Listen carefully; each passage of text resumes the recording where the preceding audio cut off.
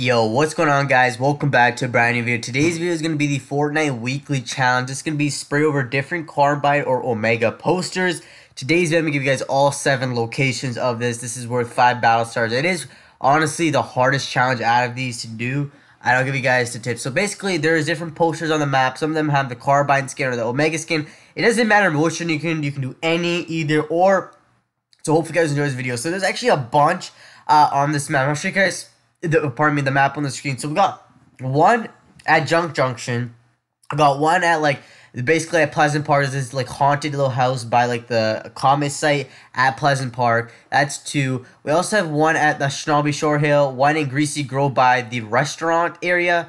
It's on the wall. We also have one at Tilted Towers, one at Shifty Shafts, and we also have one by Salty Hill by Salty Springs. One in the prison.